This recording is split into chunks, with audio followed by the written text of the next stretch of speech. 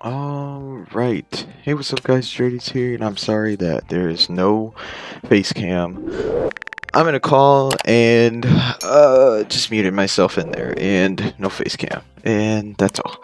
So today, as you see behind me, we have Eternal Star. Now I want to thank Sugar, and I don't know who she got it from, but whoever it is, leave a like and leave a like in the comment. Just leave a comment or something, you know, letting me know, hey, I'll let you do this, and I will make sure Sarah knows, or Sarah will tell me who it is so I can thank you. But thank you, I can do this video. So, Eternal Star is very, very huge, as you see. Like, I think this is the last pet that's in the shard thing? Yeah, but we're here to upgrade it for him, and as a thanks for letting me,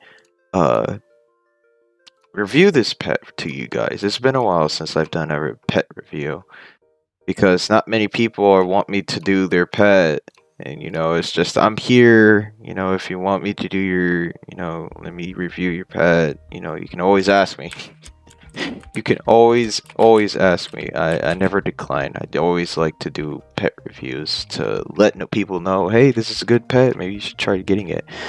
Wow, the stats on it is so, it's good, but hey, it's a secret. But 50,000 coins, 180,000, no, 50,000 bubbles, my bad. 180,000 coins, 216,000 diamonds, and 81,000 crystals. This pet is not half bad. And you know what? I'm gonna be nice, and I'm gonna use this. There you go. You got 58,000 bubbles.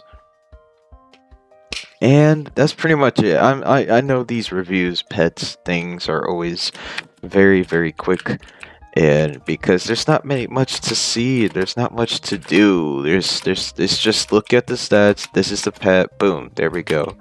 But if you always want me to review your pet, please let me know. And if you enjoy these types of videos and want more, please leave a like, hit that subscribe button, and I will talk to you on the next video. Peace.